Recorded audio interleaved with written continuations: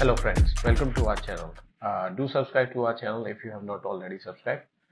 Today we are going to see how the customer journey works in Garage Master. So right from the vehicle booking for the service till the payment, we'll see the whole flow through the Garage Master. So stay with me and let's see how it works. So once as a customer, you log into Garage Master, Garage Management System, you will see the dashboard where you will have the calendar, all the job cards, all the services that you have done for the vehicle. You will see in a very good, concise, user-friendly way. You can also see the paid service details. So you have made payment to service your vehicle. Those will be appearing over here. Then once you go into the services, that is where you will see the job cards that has been created for your existing vehicles.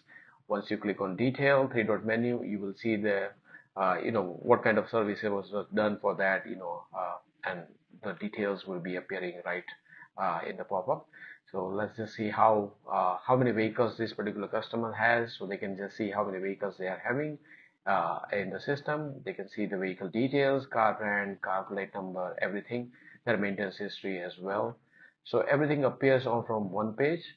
Then we also have the quotation. So you might have received, as a customer, you might have received the quotation for the servicing. Sometimes the breakdown services requires or accident services requires a quotation that needs to be provided to customer. So the customer will see the past quotation or existing quotations over here. They can also see the job card. So all the jobs that have been done and converted into job card, they can see that there is also invoices associated with that. They can see that as well. And they can also make payment for the invoices that they have been assigned. Let's just see how the invoices looks like. Okay, so this is how the detailed invoice looks like, where the customer can pay with card.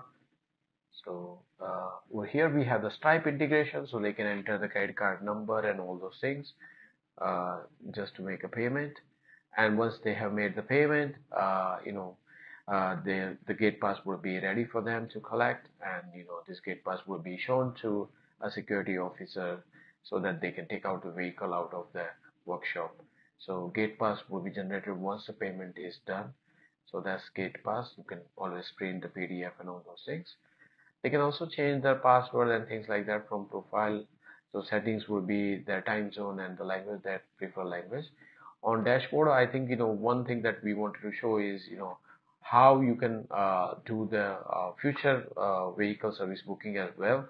So from the calendar, you can do the booking for your existing vehicle and drop the vehicle after you have done the booking in the garage. So that's useful feature. Thank you for listening to us today, and do subscribe to our channel. Thank you.